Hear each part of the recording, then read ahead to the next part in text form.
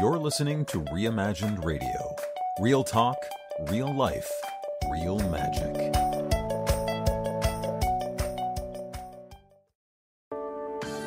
Welcome to Success Unlimited with Dr. Patricia Thompson. If you want to be more successful while also being happier at work and at home, you're in the right place.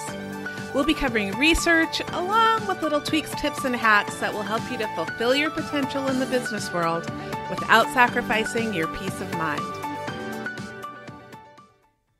Have you ever envisioned yourself being an exceptional leader? You know, the kind of leader who can rally a team and inspire others to achieve their potential and do great things.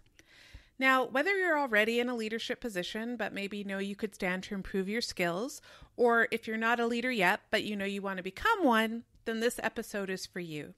Because in this show, I'm going to be covering the 7 essential qualities to becoming a consummate leader.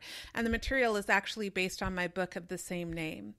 And then once we cover the characteristics that you're going to want to cultivate in yourself, I'm going to give you some practical strategies that you can start applying today so that you can become a more effective leader. And like I said, if you're not a leader yet, then they'll get you well on your way to becoming one. So let's get started. Now, for those of you who aren't familiar with my background, I am a corporate psychologist and an executive coach.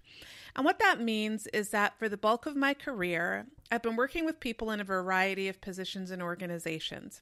So I work with senior leaders like the C-suite and vice presidents. I work with relatively new leaders like directors and managers. And I work with aspiring leaders, people who haven't yet gotten a leadership position, but they're hoping very much to get there. And regardless of what level they're at, I really do love helping them to be more effective and to reach their career goals.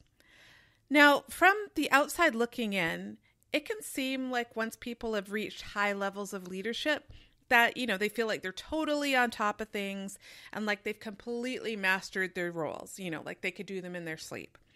However, one of the things that I found is that despite the confident exterior that a lot of my clients are able to convey, many of them still worry about whether or not they're leading their employees in the best way possible. Yeah, they wanted their responsibility, but at the same time, it can feel like a lot of pressure. And they might wonder things like, how can I really motivate people? Or do I really belong here? Or can we really accomplish the goals that I've set? Or, am I really helping them to make the most of their careers? And so I found that even the most accomplished people have insecurities. And so my hope is that if you're struggling with any of these questions or wondering how to become a better leader, that first of all, just realize those are very normal concerns. But then I also hope that in today's episode, you'll learn something that you can take back to work, and it'll give you a little bit more confidence that you're well on your way to becoming the leader that you want to be.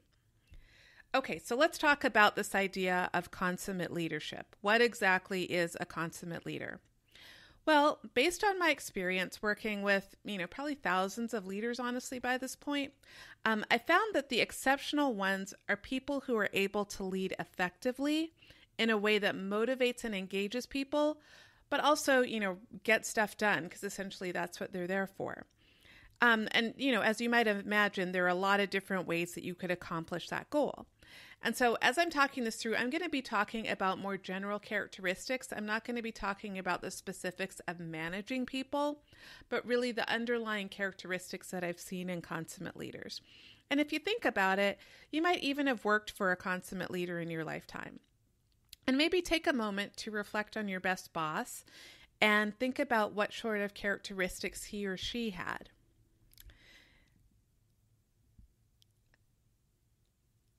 So I've worked with a lot of great leaders across the years, and one that comes to mind just recently is someone who I'll call Sarah. And I'm going to use her as an example, but I'm going to change a bit of the identifying information just so that she can, stay anonymous. So Sarah was a vice president who I worked with, and she'd been brought into her organization to turn around some departments that were in some serious need of attention. And when I first started working with her, the first thing I noticed was how warm and outgoing she was. So she was someone who was quick to laugh, and she genuinely enjoyed connecting with people.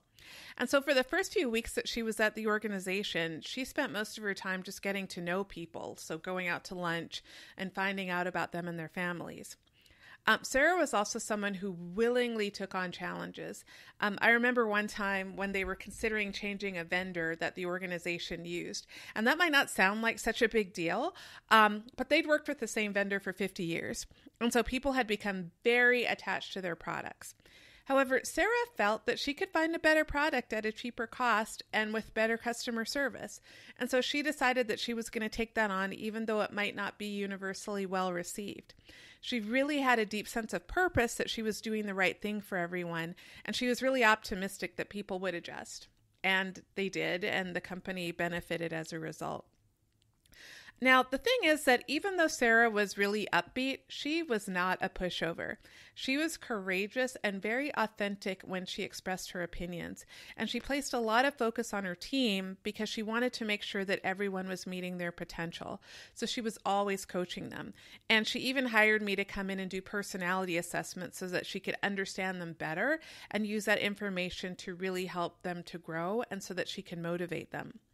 And, Sarah was someone who was also very open about her own needs for development. And so she would tell people about her areas that she could grow, and she really welcomed their feedback. So she didn't have a defensive bone in her body, and that helped her to ensure that she was consistently growing. And then finally, even though Sarah's job was really demanding with early morning meetings with her boss and sometimes evening meetings with the board, she made sure to make time for her family and friends, and she always worked out.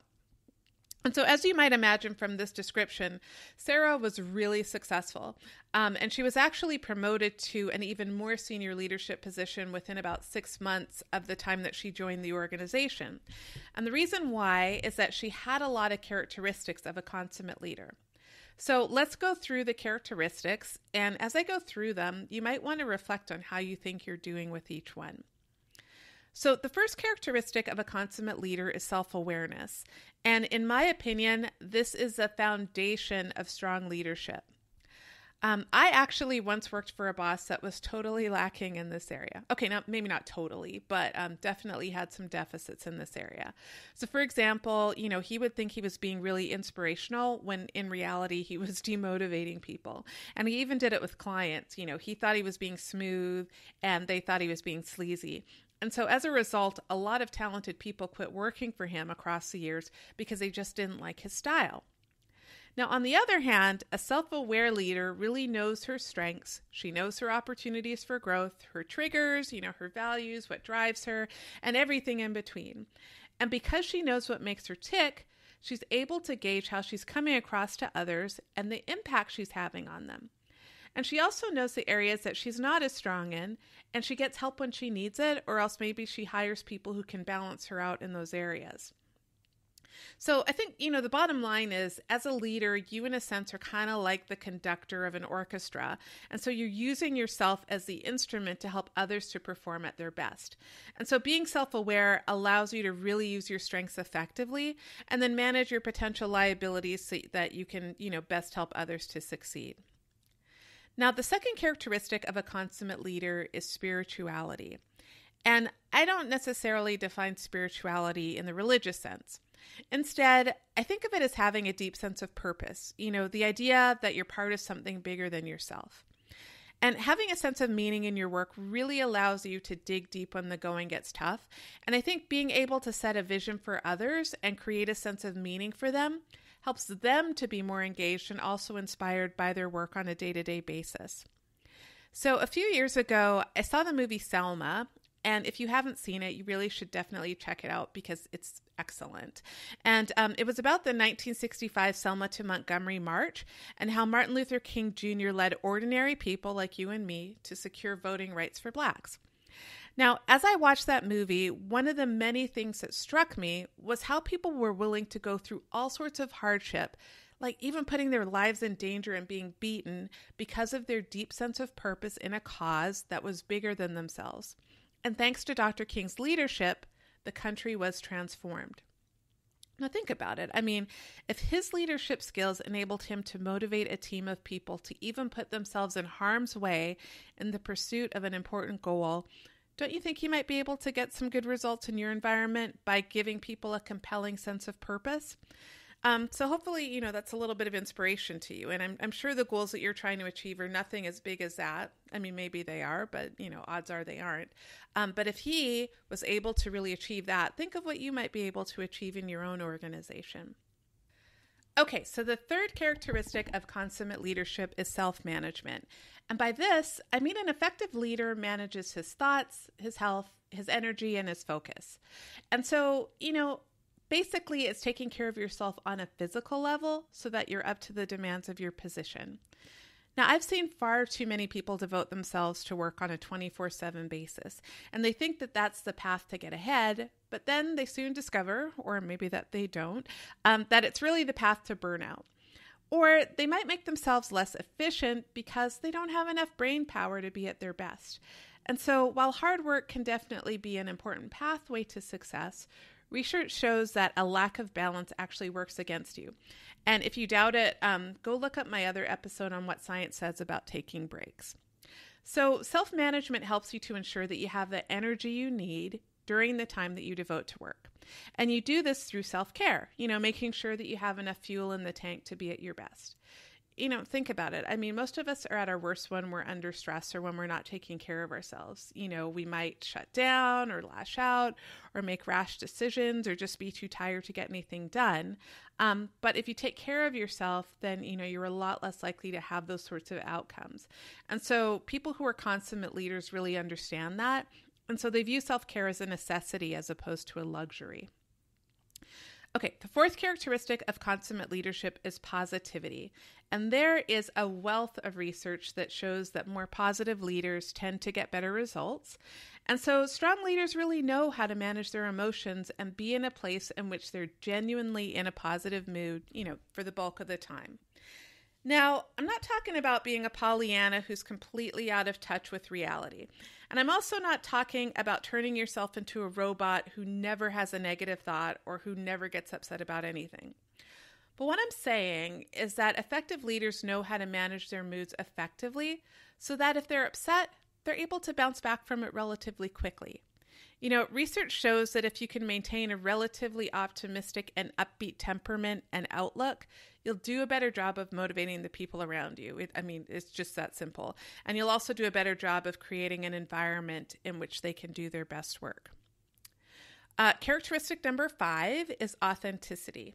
So consummate leaders are genuine and real. They let others know the real them, and they express their opinions even when they might not be popular. And because they're clear but respectful in expressing their point of view, they earn their seat at the table. Remember as a leader that part of your role is to influence what's going on in the organization. And how are you going to do that if you're afraid to speak up or if you keep all of your opinions to yourself? You're just not going to be able to. Now, another benefit of being authentic is that you're able to create an environment in which people can get to know you. Research shows that when you disclose information about yourself to others, not oversharing, but in an appropriate way, it causes other people to trust you more because they see that you are, in a sense, putting your trust in them. And a while back, I actually wrote an article on a site called Tiny Buddha about authenticity. And you can find it on my website or reach out to me if you want me to send you a link to it. And in the article, I shared my own journey about developing the courage to be more authentic and the many rewards that came along with it. And that article really resonated with a lot of people. And to this day, it's one of the ones that I've gotten the most feedback about. And, while it was great to know that I was able to inspire a lot of people with that post, what the reaction told me was that it can often feel like a pretty big risk to just be yourself. But what my own experience has taught me, and what I've also seen with clients, is that authenticity usually gains you respect. And it's also just very freeing and empowering. But it also helps others to better connect with you. So it really is something worth fostering it. And, actually now that I'm saying this might be a good topic for a future episode. So stay tuned. Okay. The sixth characteristic of consummate leadership is relationship building. Effective leaders know that by building genuine relationships, they can create a sense of camaraderie on their teams. And those relationships help them to connect with others and also influence them and just generally help them to get things done. When I ask people about their favorite bosses, A lot of them tell me that their favorite boss was someone who really took an interest in them as a person and really seemed to care about them as an employee. And that's the power of relationships. And, what I found is that, even though a lot of people who are good with relationships are extroverts, a lot of introverts are very good with relationships as well. So, the key is really caring about people and recognizing that work isn't just, work in the sense that it's a bunch of robots coming in and getting things done.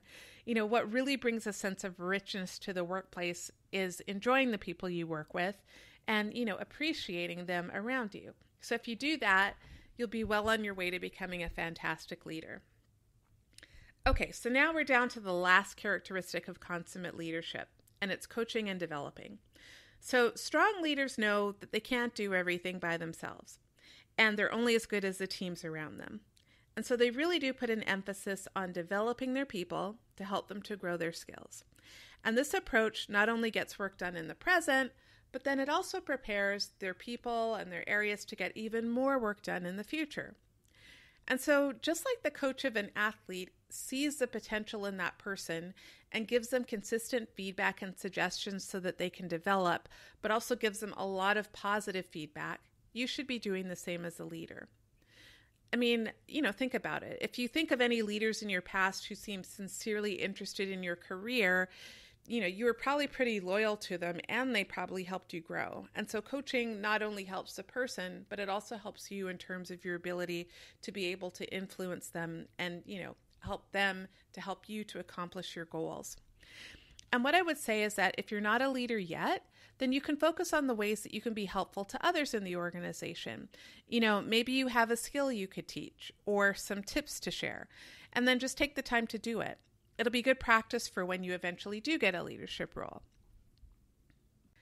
Okay, so now that we know the characteristics of a consummate leader, how in the world do you become one? Well, obviously I can't go through everything you need to do in this episode, and I'm actually getting a little longer than I wanted to already. But what I did want to do was give you 4 strategies that you can start using immediately that'll help you to become a more effective leader or get you on the path to becoming one. Start with some self-awareness strategies.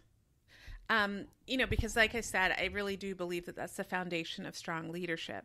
And, like I said, you're basically using yourself as an instrument to motivate, guide, and inspire people. And if you don't know how the instrument works best, then you're going to have a harder time using it. Another aspect of self-awareness that's so important is that it's a central part of emotional intelligence, which is basically knowing how to manage your emotions effectively and kind of recognize how you're coming across. So self-awareness is important for that. And it can also help you to guard against blind spots, being in a situation where, you're metaphorically walking around with spinach in your teeth where everyone else knows something about you that you're unaware of. If you're self-aware, then you're able to guard against that. So here are a couple things that we are going to have you start doing today so that you can become self-aware. And the first way is pretty straightforward. You're simply going to make an exhaustive list of your strengths and developmental opportunities. And so to do this, all you do is take out a sheet of paper or open a file on Word and write down at least 10 strengths you possess. And it could be things like being really organized or connecting with people. Maybe you're good at picking up new information quickly, or you're an excellent listener. Whatever they are, just make the list. And the reason why it's important to consider these is because a lot of times we take our strengths for granted, and then we're not always intentional about using them to our best advantage. So, if you can consciously use them, they can help you to be at your best. Okay, so after you've made your list of strengths, then you're going to write down at least 5 areas for development. And it could be things like maybe you could benefit from more confidence, or you could be more assertive, or maybe you don't focus on relationships enough, or maybe you could work on work-life balance. Whatever they are, just write them down. And knowing your developmental areas is helpful because you can better monitor them. And then it also lets you know, kind of where you can start in terms of working on them. You can, put an action plan in place so that you could grow there.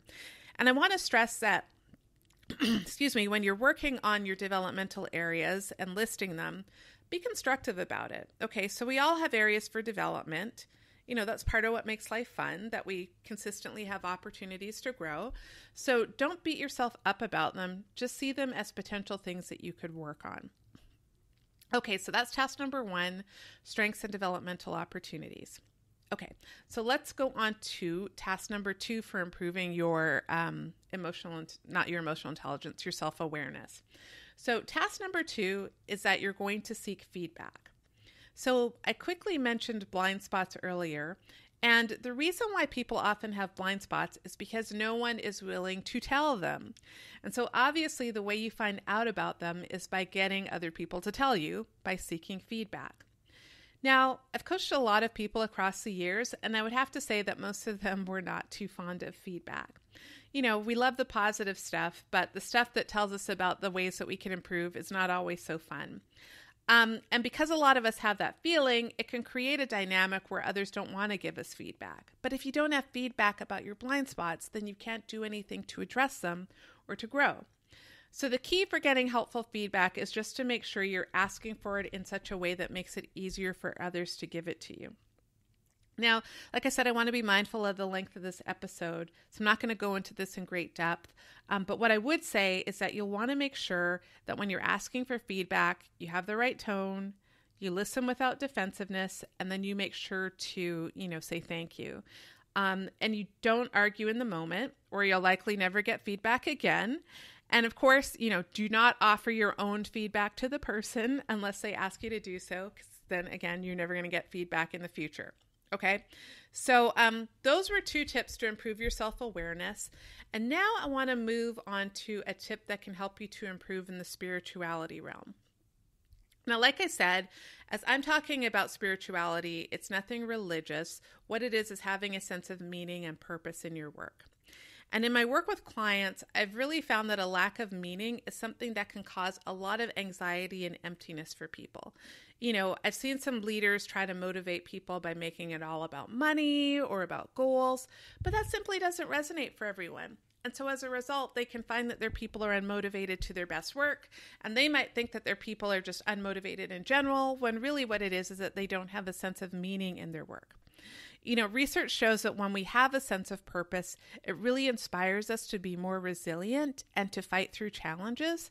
And so when you're engaging in your own work, a sense of meaning gives you a reason bigger for yourself than doing it and more motivation to persist. And it's the same with employees. A really quick example, I worked with a hospital and they were faced with a hurricane. And whenever anyone would talk about that time that they dealt with the hurricane, they mentioned how stressful it was, but at the same time, how energizing it was because they had a clear mission and purpose. They were helping people who were really in need of help, even sometimes their colleagues and neighbors. And everyone came together as a real team. And so that's the power of purpose. It really does inspire people to do amazing things. So how do you create more of a sense of meaning in your own job? What if, as you think about your job, it doesn't feel like a calling, it just feels like drudgery? Do you need to be writing a resignation letter? Well, not necessarily. Sometimes it just takes a shift in perspective. And so another exercise you can do is to rewrite your job description into what's called a calling description. So think about how you can write the aspects of your job in a way that really highlights the meaning of it. So let me give you a quick example. So I'm an executive coach, and I looked up a job description for it. And, some of what I found are things like, provide individual and team coaching, as well as develop client relationships, provide coaching for training, mentoring, team effectiveness, management, transitions, etc. It sounds pretty standard, but not really something that gets you excited. And, in my own mind, I really do consider my purpose to be helping and inspiring other people to live happier and more productive lives. And so when I wrote a calling description, things that I included were like build collaborative relationships with clients and partner with them to help them to achieve their dreams, inspire, excite, motivate, and spark my clients to achieve more than they ever thought possible, train groups to understand that they can work together to achieve bold goals in an environment that's fun and rewarding. And so to me, it's the same work that I'm doing, but if I look at it in a way that taps into the sense of meaning, it can give me a greater sense of purpose and remind me about, what's so positive about my job, maybe on the days when it doesn't feel so great. And that's something I can get passionate about. And so after you've done it for yourself, If you are currently a leader, you might want to encourage your employees to think about how their work fits into their values, and that might allow them to tap into a greater sense of purpose and meaning in their work. Okay, so that's strategy number 3. And you'll notice that as I talked about them, they're mostly focusing on yourself. But remember that you really do have to be in touch with yourself to be able to lead effectively. You know, if you're like, for example, going around offending people and you're not aware of it, then I don't care what leadership tips I give you, you're not going to be as effective as you could be. So that's why we're focusing on you. But now I'm going to finish with the strategy that you can use in working with other people. And this is related to the 7th characteristic, which was coaching and developing your people. And there's actually research that they've done where they looked at the best ways to coach people. And in this study, they actually coached people in 2 ways. The first way was just to ask the person about their goals, their dreams, and desires. And this was considered the more positive way of coaching. And then the second way was just to check in on how they were doing. Like, where are you on this task? How are you handling this objective, etc. And honestly, the second way is the way that I usually see leaders coaching their people on an ongoing basis. And the researchers did fMRIs, and they actually trained brain activity. And it showed big differences in how people's brains responded to the different types of coaching. With the more positive coaching, the parts of the brain that were associated with visualizing and imagining were activated. And they also showed that those people had a more relaxed nervous system that was, in a sense, more open to what was coming, and their reward centers were lit up. The second type of coaching, where you just checked in on what they were doing, showed that parts of the brain that were associated with self-consciousness and guilt were activated. So the person was essentially in a more defensive state. Now, I think this is really fascinating stuff because it shows that how we approach something can either create someone who is open to coaching or someone who is literally physically less likely to take it in. So if you want to focus on coaching compassionately, what you're going to want to do is make sure that you're paying attention to the relationship and get the person in a place where they can be open. And you can do this by focusing on their career, their goals, dreams, and how their work today helps them to move towards their longer term objectives. And then after you've done that, when the person's receptive, then you get into the nuts and bolts of, how things are going on a day-to-day basis. Okay, so this was really just the tip of the iceberg, as you could tell, in terms of what it takes to become a consummate leader. There's really far too much that goes into it than I could possibly share in this episode, keeping it at a reasonable length. But if you think about it, if being an exceptional leader were that easy, every leader would be that way. And so even though I think most people probably have it in them to lead really well, I actually think there aren't as many great leaders as you might expect, just because people aren't focused on it. But now that you're familiar with the characteristics of being a consummate leader, you can start to become one right now. So I just want to finish with a quick review to make sure that you remember what we covered. So the 7 characteristics that I discussed today in terms of being a consummate leader were self-awareness, spirituality, self-management, positivity, authenticity, relationship building, and coaching and developing. And the 4 suggestions I gave you to start to become a consummate leader are first, making a list of your strengths and developmental opportunities. Then secondly, asking for feedback. Third, writing a calling description. And then 4th, try out coaching with compassion. And I think I'd like to close with a bit of a pep talk. So I love this quote by Whoopi Goldberg. She said, "We're here for a reason. I believe a bit of that reason is to throw little torches out to lead people through the dark." And I hope you realize that you have it in you to be an amazing leader who can better others' lives and transform workplaces and communities and even the world. People's work lives trickle over into their personal lives, and I've seen firsthand how exceptional leaders can really have a far-reaching impact. So go out there and help others to just truly achieve great things. Okay, that's it. And like I said, I know this was a really quick overview, but if you're curious about other ways to improve your leadership skills, then I encourage you to check out my book, The Consummate Leader. You can get it on my website or on Amazon. And as always, I would love your feedback. So reach out to me on Twitter at Patricia_ATL or on my website at silverliningpsychology.com. Have an awesome day.